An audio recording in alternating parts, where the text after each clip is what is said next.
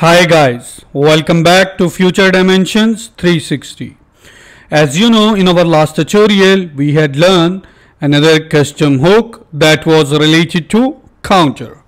In today's tutorial we are winding up this hooks series by learning one final example of custom hook. Today we will be doing an example of user form, in which we will take two input elements. There we will be taking first name and last name of user, and one handle submit button will submit that form, and we will show those values in alert. Later on we will implement the same example by using custom hook. Let's move forward. Try to create a new component called userform.js. userform.js. RFC React functional component has been created. So inside that I have to take two state variable. One will be first name and set first name, and the second variable will be, it should be from useState hook with initial value empty string. Second will be last name. I'll copy paste first name and I will just change the names to last name.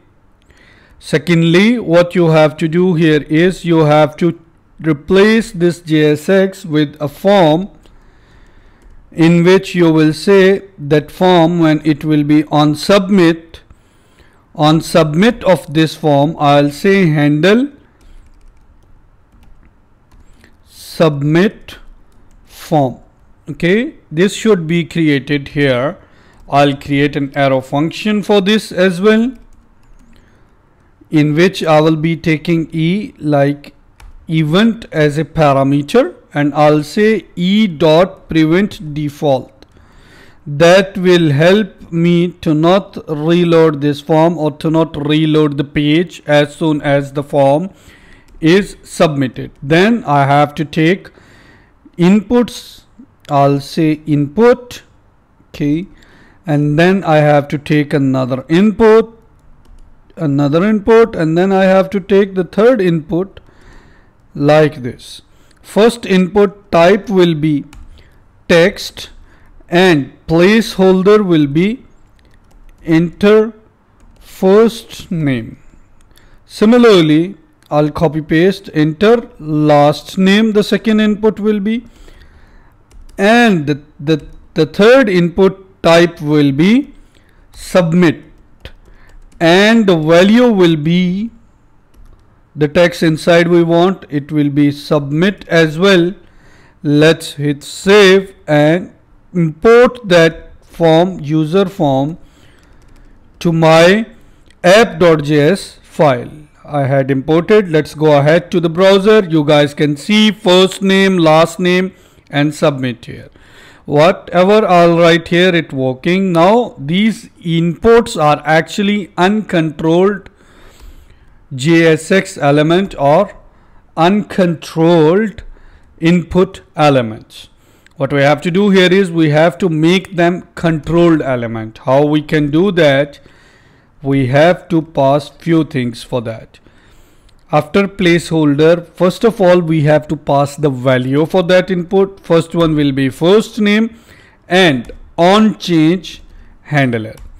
What onChange handler will do, it will take e as an event and then set first name e dot current target dot value.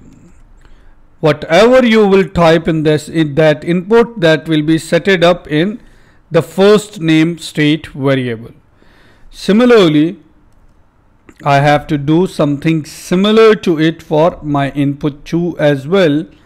I'll say it should be like this, but it will be last name the value, and the setter function will be set last name as well. Let's hit save, and in this one on submit handler, I'll say alert, and what I have to do in the alert is I have to show these two values, first name and hyphen last name. Let's hit save. Get back to browser. I'll say future dimensions, and once I will hit submit, you guys can see future hyphen dimension is appearing in the alert. This is how you can control your inputs in form, and you can submit the form. Any type of value you can take. But now what we have to do here is we have to create a custom hook called useInput, and these controlled functionality we will move it to useInput hook, and we will try to reset the values on submit handler for each input by using useInput hook. So let's move forward to our hooks folder and try to create useInput.js new file RFC React functional component. I don't need React here. I need use state actually instead of React. I had imported state. Now what I want here is I want const. I'll say input value comma set input value equals to use state, and use state will take what as an input? Initial value that will be passed from wherever we will call this hook. If it's not passed, then take it empty string. Secondly, I will say const reset input. Reset input will be my function that will allow me, it's an arrow function that will allow me to set input value to initial value again. It will reset my value. Secondly, I will say const bind. I will take a third object called bind object.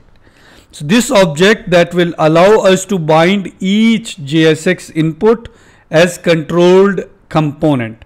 How we can bind the input as controlled component?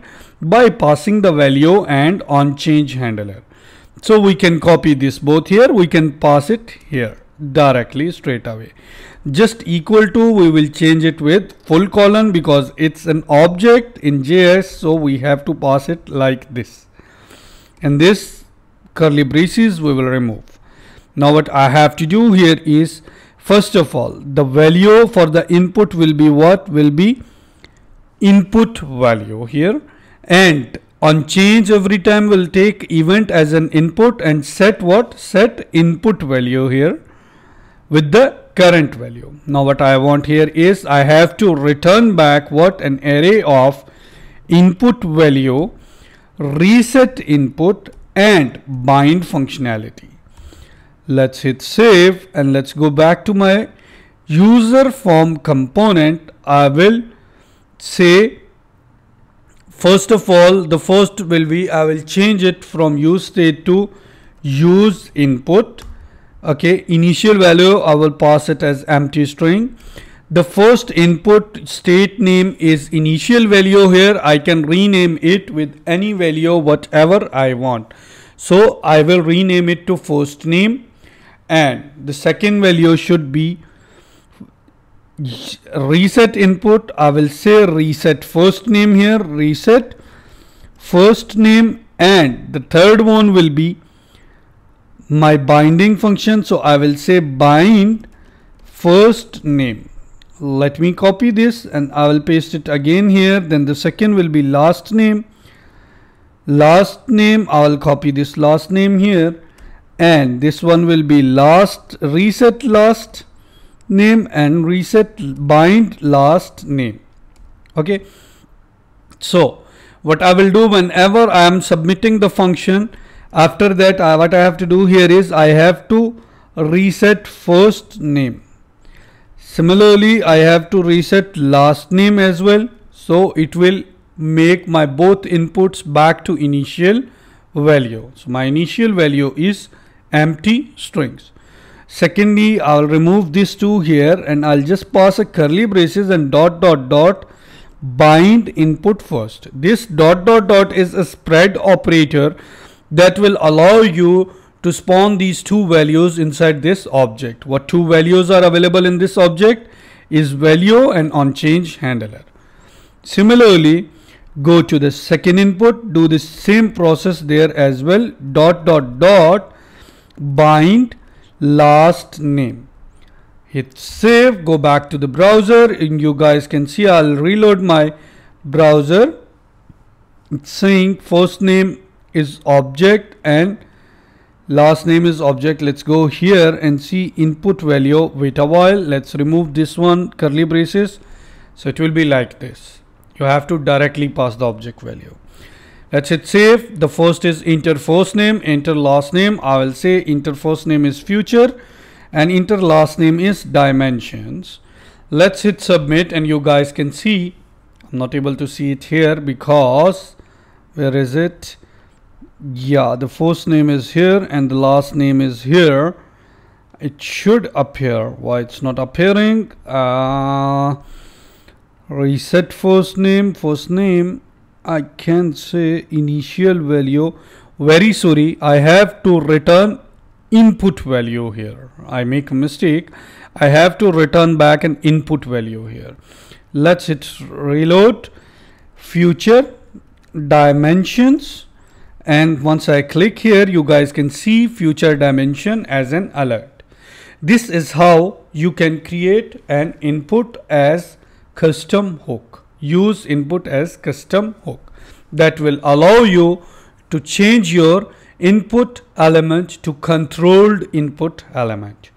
So what we have to do here is we had created an app.js file. Inside we had created a user form component. In that one, first of all, we had created a form, and the form is submitting on handle submit form, where we are preventing our form to reload my page, and then alerting with state variable first name and last name, and reset first name and last name is returning from my use input hook. What I am doing in this use input custom hook, I'm creating a state variable that's take initial value as an initial value of state. Secondly, the reset input will reset your input value to the initial value back, and a bind object that will allow you to return the value and on change handler. Both of them I will pass it here, the bind method. I'll make alert for state values, and reset functions will allow you to reset the value of an input field. With this final hook, we are done with our custom hook series. I hope you guys understand it in detail. Still, if you guys have any question, any query, you can comment us, you can reach us in our mailbox. Please don't forget to like and subscribe our channel. We are bringing from next week another series of React with Redux Toolkit. Stay tuned. Goodbye.